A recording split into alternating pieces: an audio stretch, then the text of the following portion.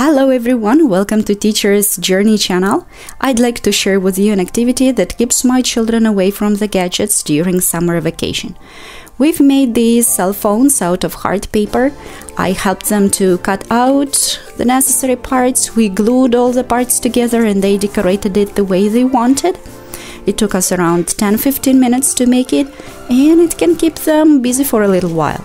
So how does it work in our case?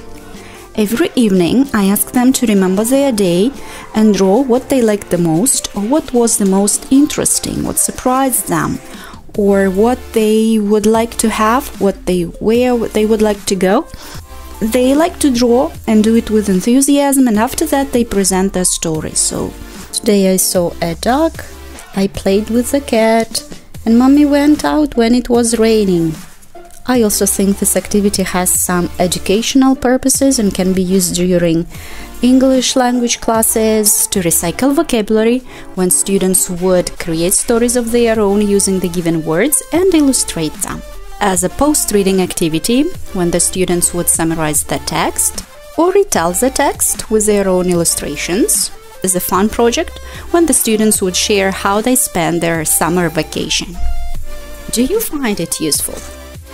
Please share in the comments below how it can be used in your classroom. Thank you for watching, subscribe to the channel, stay tuned for the next episode.